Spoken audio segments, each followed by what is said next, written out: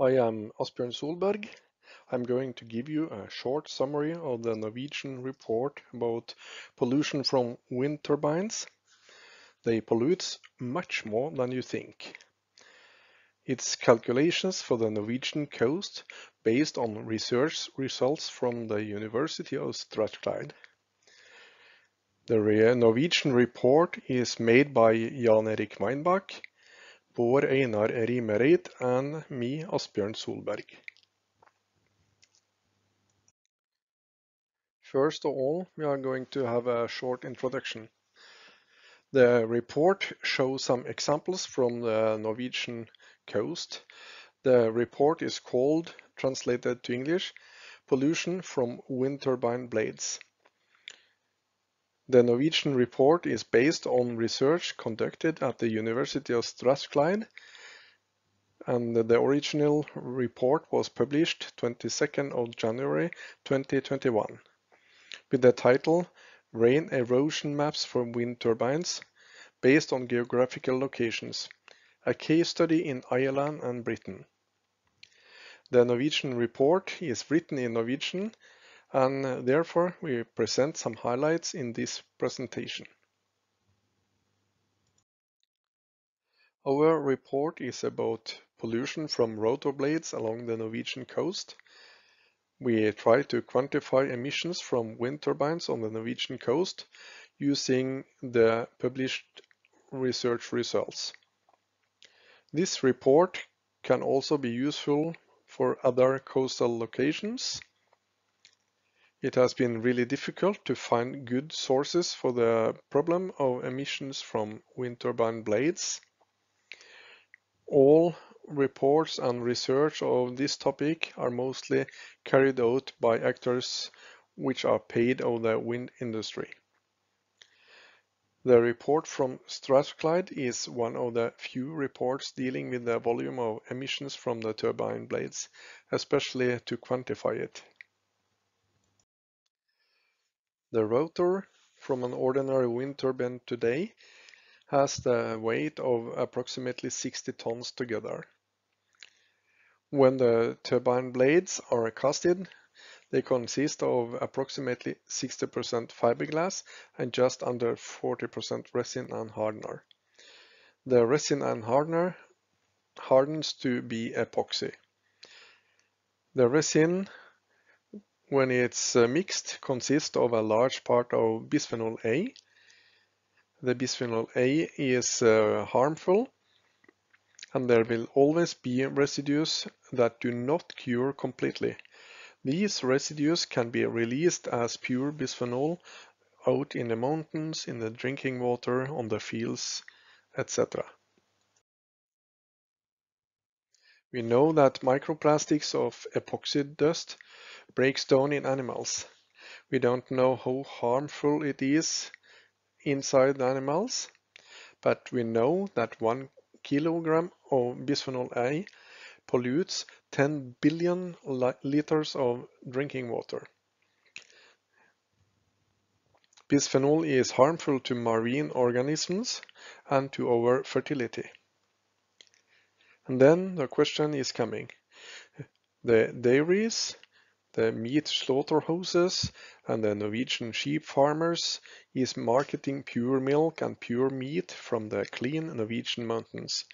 In the same way, Norwegian sea fish and salmon from the clean sea is marketed. What about the future for this marketing? How big emissions will there be depends on the most important factors, which are the rotor blade speed, the rotor blade size, how much rain, hail and other particles there is in the air, and also how much salt there is in the air. Salt increases emissions by approximately 40%, which is about offshore wind technology. The good old small wind turbines have relatively small emissions, therefore we haven't been speaking about them before. We also know that large turbines have emissions curves that are exponential in terms of length. Larger length gives greater speed and much greater emissions. Future offshore wind turbines have very large emissions of microplastics and thus some bisphenol A. On the right side you can see an exponential curve. The speed is on the vertical line and the length of the blade is on the horizontal line. And as you can see, when the length is increasing, also the speed is increasing very rapidly when it comes to bigger length. How big emissions will there be in Norway? We have about 400 turbines with rotor diameter bigger than 130 meters. The estimate will then be that the total emissions from these 400 turbines will be about 25 tons a year. With an expected lifetime on 20 years, it will give an estimated amount about approximately 500 tons.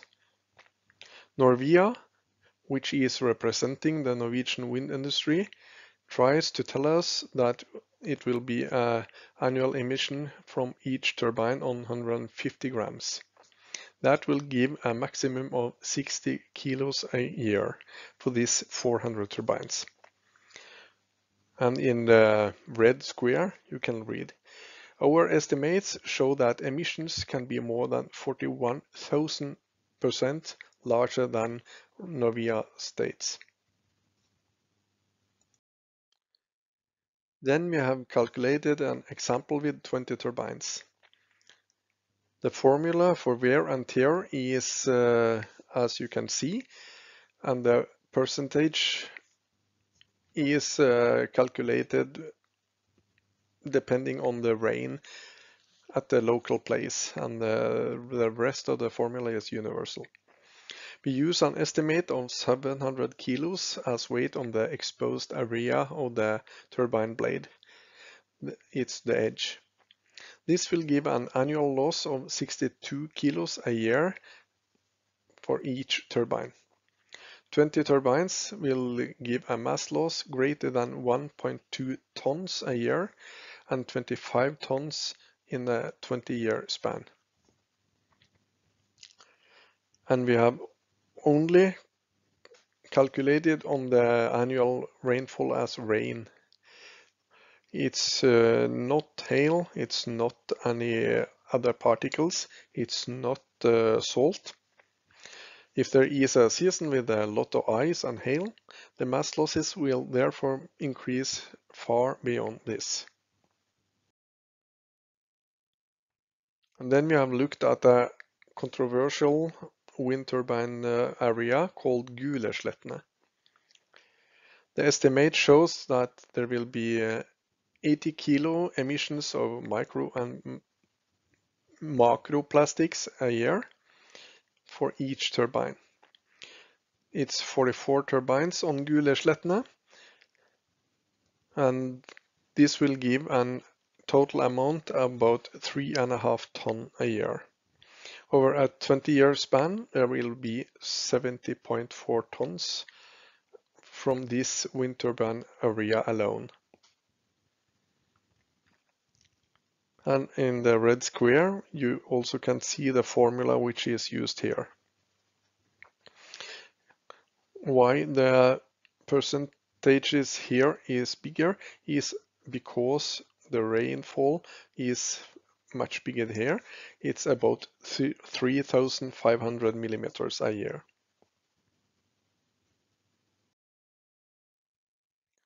The basis for our calculation is from the experiments of Strathclyde, which quantify mass losses from a test piece. They use an accepted test method, which all companies or mostly companies in the wind industry use themselves. They also can say that emissions increase when there is hail. And we also know that emissions from domestic facilities in Central Europe with no rain cannot be taken as basis. The emissions on the coast will be something completely different. Emissions from large turbines will increase exponentially, but emissions will be hidden as their areas are inaccessible. Going out to the ocean, taking pictures and make documentation for the public is hard and difficult. Therefore, they will be invisible. How many workplaces will there be in Norway? The Norwegian has told us that it will be 60 kilos of mass loss. Norwegian also claims that many jobs will be created with the maintenance around the country, but we don't understand how to make all these jobs just to putty 60 kilos with epoxy putty. Even if you think about the access technology, there are some oil changes and other small jobs. The rest are specialist companies traveling around the world. There will be few or no jobs in Norway, nearly no jobs. But some employees to clean up around the turbines maybe. And as earlier told, our estimates shows that emissions can be more than 41,000% larger than Norwegian states. This will be a problem for marine life, for the human beings, for all life at the end. We frighten. Then we have to thank you for listening and hope that you also can read our complete report. It will be translated to English later. Thank you for listening.